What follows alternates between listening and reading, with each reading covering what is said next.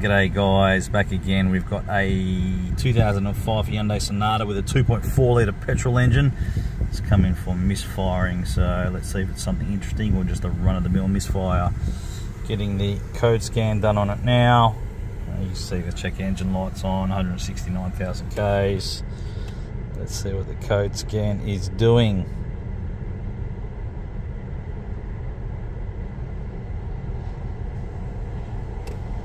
This is a pain in the ass with the Hyundais. If I go back into this, it's just a 2.4. Trying to search these, the VIN recognition doesn't work, and I found when I try to put the VIN number in, which usually brings it up, it actually doesn't load. So it's starting to shit me, to be honest with you. So I'm just going to do EOBD and just get the code that way. So bear with me, sorry about that. Should have just done that in the first place because this happened to me yesterday on another Hyundai.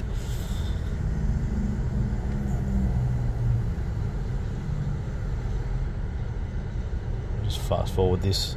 Let's go for cylinder 4 misfire. So let's take it inside, maybe start with the GTC 505 if I can get onto it and look for the spark waveform, and let's go from there. Alright, so I've just unplugged all the coils. We'll quickly do a relative compression test. I'll change that to 4 cylinders first.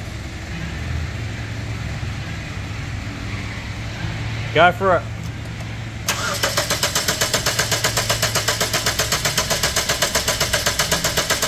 Okay. Just analysing right now. As you can see, all pretty good. Actually, all relatively even. GTC 505, why not? Just get it in there. Current ramp firstly.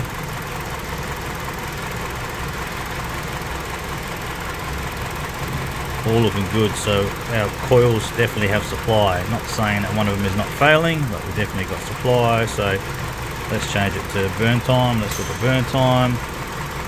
I just need to hold this in the right spot, so bear with me. There we go. In the middle, there we go. In the middle of the coil. Oh, that's actually nicer on the side. There we go. And on the side of this one, we have got no spark occurring at all on number 4. So now that we've done that, I don't like unplugging these to see if we get a misfire, because obviously we don't want to disturb wiring, but now we know that this one's failing. I just want to prove 100% it's not the coil, so we're going to swap them anyway. I will pull the plug out and measure the resistance and see if it's open circuit, but I'll swap these coils over anyway, and let's do the same test again. Alrighty, I'll swap 3 and 4. I haven't bolted them down, they stay down well. So let's just get on the side. You can see we've got a dead coil. So like I showed you before, even though the current line was okay, it doesn't mean that that coil is actually firing the plug properly. So we need a new coil, and we're going to take the plugs out anyway. It's going to get a set of plugs. It probably hasn't had one for ages, and we know that when plugs fail, they put high stress on the coils, so it's going to get a set of plugs and a set of coils. Guys, so before I go any further, I just want to show you what I mean by saying if we have a good current ramp, that doesn't necessarily mean we have a good coil. Obviously, looking at the current ramp, so obviously, well, first of all, before we do that, let's just, high level draw this. Just a typical system, right? Power, ground, PCM control, primary circuit, secondary circuit, and then the spark plug itself, right? So when we're doing current ramp, as you can see, this current ramp, the current ramp is of the primary side only. So typically we can't really see much secondary wise on this primary current ramp. Sometimes we can see the oscillation starting at the start of the current ramp, but that isn't necessarily true depending on the characteristics of the coils themselves. So obviously the current flow through this primary side is shown here, so we can't see the secondary side at all. But the important part of actually having this test is we've already eliminated 4 things from the system. So by having a good current ramp that is comparative to the other cylinders, we know that the primary side of the coil is good. We know that our power and ground and our PCM control are good. So we've just eliminated everything from the system, and there's only two things left that it could be: the secondary circuit inside the coil or the plug itself. So hopefully, you know, that sort of makes sense to you. But at this stage, that's when we use the firing line or the burn time as such.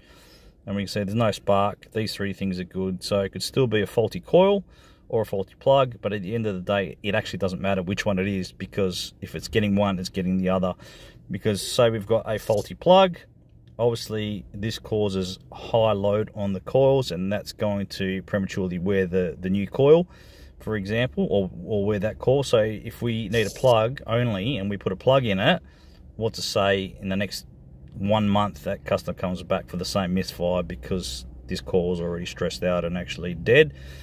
And obviously if it needs a coil, then what has caused that coil to fail prematurely? Is it a plug that has high resistance? So to save, you know, the customer coming back and sending this out, we want to do both together. Really, you should be getting plugs, all the plugs and all the coils anyway.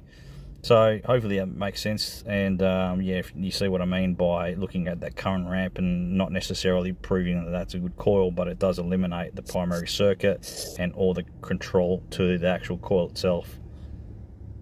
Alright, we're all done here. We had to get NGK, it was the only thing that was available.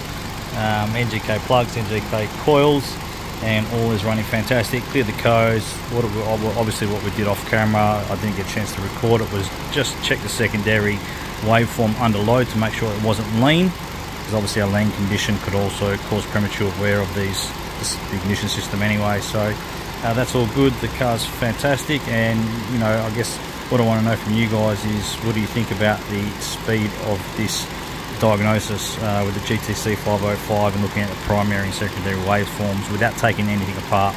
I don't think you can probably diagnose this any quicker. Would love to see your thoughts, if you could diagnose it quicker, or what you would do differently if you're old school and do the swapsies. Obviously I swapped the coils just for, you know, just for the camera, just to see if it was going to be the coil or the plug. But like I said in the little drawing, that it doesn't have to be done. We really need both anyway. So hopefully that makes sense, guys, and thanks for watching, appreciate it, and we'll see you next time.